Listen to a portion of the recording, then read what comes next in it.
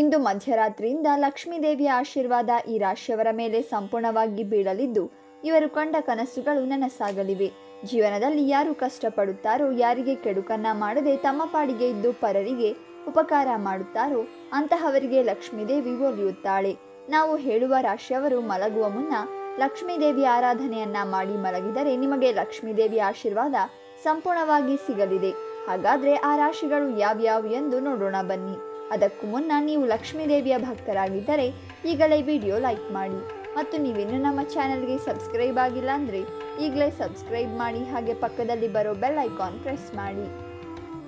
ಸ್ನೇಹಿತರೆ, ಒಂದು ಮುಖ್ಯವಾದ ವಿಚಾರ, ನಿಮ್ಮ ಜೀವನದಲ್ಲಿ ಏನಾದರೂ ಸಮಸ್ಯೆ ಇದ್ದರೆ ಉದ್ಯೋಗ, ವಿದ್ಯೆ, ಆರೋಗ್ಯ ಸಮಸ್ಯೆ, ಮನೆಯಲ್ಲಿ ನೆಮ್ಮದಿಯಿಲ್ಲ, ವ್ಯಾಪಾರದಲ್ಲಿ ಅಭಿವೃದ್ಧಿ, ಪ್ರೇಮ ವಿಚಾರ, ಗಂಡ ಹೆಂಡತಿ ಜಗಳ, ಹೀಗೆ ಏನೇ ಸಮಸ್ಯೆ ಇದ್ದರೂ ಕೂಡ ಡಿಸ್ಪ್ಲೇ ಆಗುತ್ತಿರುವ ಗುರೂಜಿ ನಂಬರ್ಗೆ ಕರೆ ಮಾಡಿ ನಿಮ್ಮ ಸಮಸ್ಯೆಯನ್ನು ಬಗೆಹರಿಸಿಕೊಳ್ಳಿ. ಇವರ ಹತ್ತಿರ ಸಾವಿರಾರು ಜನರು ತಮ್ಮ ಸಮಸ್ಯೆಗಳನ್ನು ಬಗೆಹರಿಸಿಕೊಂಡಿದ್ದಾರೆ.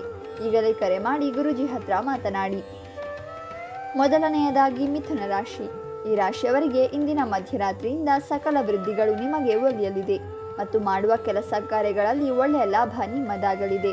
ನಾಳೆ ಬೆಳಿಗ್ಗೆ ಹಸುವಿಗೆ ಏನಾದರೂ ತಿನಿಸನ್ನ ಕೊಟ್ಟು ಕಾಮಧೇನುವಿನ ಆಶೀರ್ವಾದವನ್ನು ಪಡೆದುಕೊಳ್ಳಿ.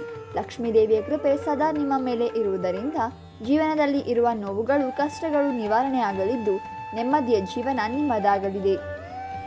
ಎರಡನೆಯದಾಗಿ ಕಟಕ ರಾಶಿ. ಈ ರಾಶಿಯವರು ಜೀವನದಲ್ಲಿ ತುಂಬ ಕಷ್ಟಪಟ್ಟವರು ಆಗಿದ್ದಾರೆ.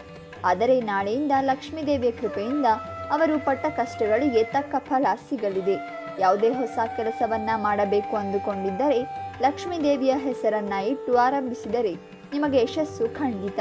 ವಿವಿಧ ಮೂಲಗಳಿಂದ ಆದಾಯ ಬರಲಿದ್ದು ಬಂದ ಆದಾಯವನ್ನು ಒಳ್ಳೆಯ ಕೆಲಸಕ್ಕೆ ಉಪಯೋಗಿಸಿ ಅಥವಾ ಹೂಡಿಕೆ ಮಾಡಿದರೆ ತುಂಬ ಒಳ್ಳೆಯದು. ವಿದ್ಯಾರ್ಥಿಗಳಿಗೆ ಒಳ್ಳೆಯ ಫಲಿತಾಂಶ ಸಿಗುತ್ತದೆ.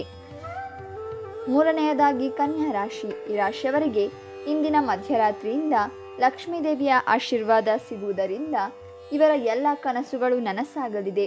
ನಾಳೆ ದಿನ ಯಾವುದಾದರೂ ಗೋಶಾಲೆಗೆ ಆಹಾರವನ್ನು ಕಳುಹಿಸಿಕೊಡಿ ಮತ್ತು ಹೀಗೆ ಮಾಡಿದರೆ ನೀವು ಮಾಡಿದ ಎಲ್ಲ ಪಾಪಗಳಿಗೆ ಮುಕ್ತಿ ಸಿಗಲಿದೆ.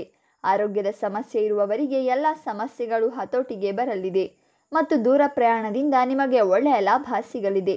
ಇನ್ನು ಮನೆಯಲ್ಲಿ ಯಾವುದೇ ಕೆಲವು ದಿನಗಳಿಂದ ಶುಭ ಕಾರ್ಯ ನಡೆಯಲಿದ್ದು ಕುಟುಂಬದಲ್ಲಿ ಸಂತಸ ಮನೆ ಮಾಡಲಿದೆ. ಇನ್ನು ನಾಲ್ಕನೆಯದಾಗಿ ಧನುರಾಶಿ. ಈ ರಾಶಿಯವರಿಗೆ ಭಾಗ್ಯದ ಬಾಗಿಲು ತೆರೆಯಲಿದೆ ಮತ್ತು ಇವರು ಜೀವನದಲ್ಲಿ ಅತ್ಯಂತ ಏಳಿಗೆಯನ್ನು ಕಾಣಲಿದ್ದಾರೆ. ಪ್ರೇಮಿಗಳಿಗೆ ಪ್ರೇಮ ನಿವೇದನೆ ಮಾಡಿಕೊಳ್ಳಲು ಇದು ಬಹಳ ಒಳ್ಳೆಯ ಸಮಯ ಮತ್ತು ಮದುವೆ ಮಾತುಕತೆಗಳನ್ನು ಮಾಡಲು ಕೂಡ ಇದು ಬಹಳ ಒಳ್ಳೆಯ ಸಮಯವಾಗಿದೆ. ದೇವಿಯ ಕೃಪೆ ಸದಾ ನಿಮ್ಮ ಮೇಲೆ ಇರುವುದರಿಂದ ನಿಮಗೆ ಯಶಸ್ಸು ಖಂಡಿತ. ಇನ್ನು ಐದನೆಯದಾಗಿ ಮತ್ತು ಕೊನೆಯದಾಗಿ ಮೀನರಾಶಿ.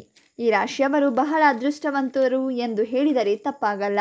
ಲಕ್ಷ್ಮೀದೇವಿಯ ಕೃಪೆ ಇವರ ಮೇಲೆ ಸದಾ ಇರುವುದರಿಂದ ಮುಂದಿನ ತಿಂಗಳಿನಿಂದ ಇವರು ಯಾವುದೇ ಕೆಲಸವನ್ನು ಮಾಡಿದರೂ ಕೂಡ ಜಯ ಇವರದ್ದಾಗಿರುತ್ತದೆ.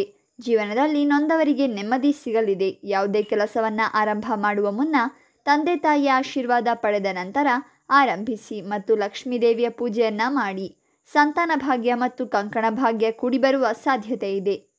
ಈ ರಾಶಿಗಳಲ್ಲಿ ನಿಮ್ಮ ರಾಶಿ ಇದ್ದರೂ ಇಲ್ಲದೇ ಇದ್ದರೂ ಓಂ ಲಕ್ಷ್ಮೀದೇವಿ ಎಂದು ಕಾಮೆಂಟ್ ಮಾಡಿ. ನಿಮ್ಮ ಜೀವನದಲ್ಲಿ ಬಗೆಹರಿಸಲಾಗದ ಸಮಸ್ಯೆಗಳಿದ್ದರೆ ಗುರೂಜಿ ಹತ್ರ ಮಾತನಾಡಿ ಫೋನಿನ ಮುಖಾಂತರವೇ ಪರಿಹಾರವನ್ನು